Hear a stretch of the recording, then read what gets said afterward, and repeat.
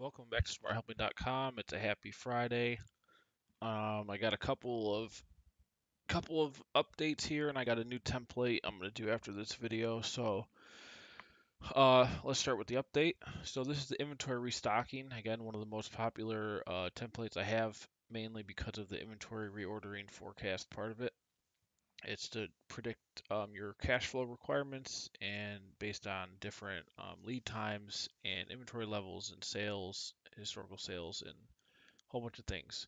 So I've done two other templates for this, and they all three of them. This one, the one I did before this, which is mainly for a startup that doesn't have any inventory, but they're going to start at some point in the future. And then the original, which is the most generic version, which has all of the variables except for these new ones, minimum inventory level and payment terms. But besides that, the original just functions with these variables, and it starts right off the bat on the first day of the forecast. Also on the original, it doesn't allow you to change the forecast month. So here on the forecast, it always has to be the first of the year, which if you were doing a real forecast, you might just say, okay, this is month 1 through 12, and you could define it as whatever you want, just so you know what it is. Um, but that was another limiting factor on the original. So the reason why we're doing a third update here is that it has all of the new logic with the ability to enter a minimum inventory level, as well as payment terms in case, if you don't have to actually send the cash out to pay your vendor for a certain amount of time since you bought it, like they could have terms on like 60 days, 30 days, 90 days, whatever, or it could be instant. In that case, you could just put, one in here. And that's another factor that would affect when you have to actually send cash out, which is the purpose of the template to figure out how much cash you need for inventory in the next 12 months. So that was the main update to this. And what we've done that's different than, and that was the same update that was in version 2, but the difference now is that you can have a starting inventory level. The update in the second one did not have any starting inventory. It assumed your first purchase was going to be the first purchase of inventory. So it needed to start on a day after, sometime in the future, possibly. So that was um, a factor that really only applies to startups. It doesn't apply to ongoing businesses.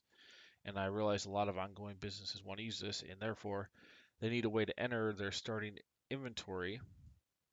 And then once the forecast starts, they're going to pull off of that based on all these other variables. So this has been updated. You can see an inventory. I put them all at 250. It starts going down based on your average sales per day, which is based on historical forecasts. And then your projected future sales based on historical sales. That's how the forecast is generating. And then all of that is culminating into a count of inventory. As soon as it hits below the inventory level defined, that will trigger a reorder, and that will trigger a reorder sometime in the past on a date that equals the lead time so that the inventory gets there whenever the forecast is saying you're going to hit your minimum levels. And therefore, you never go below your minimum, and you know when you got to order and how much money that's going to be in each of the next 12 months. So there's a bunch of very advanced logic to figure that out. It's some of the best logic I've ever made. It's been used by, well, what I got 50 or 60 people have bought this, and I've got even more that have just done modifications based on this that I've worked with.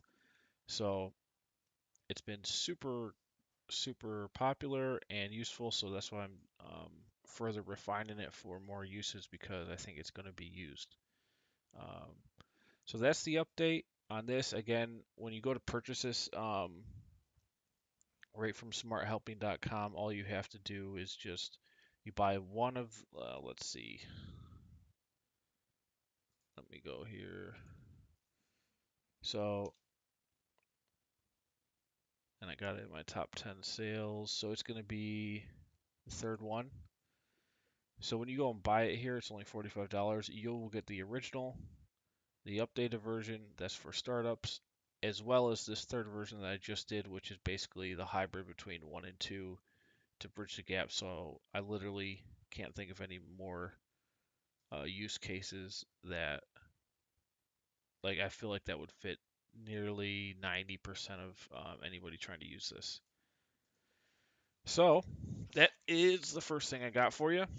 I will see you in a second. I'm going to do another video of an actual new financial model, and we'll get into that on that one. Alrighty, take it easy.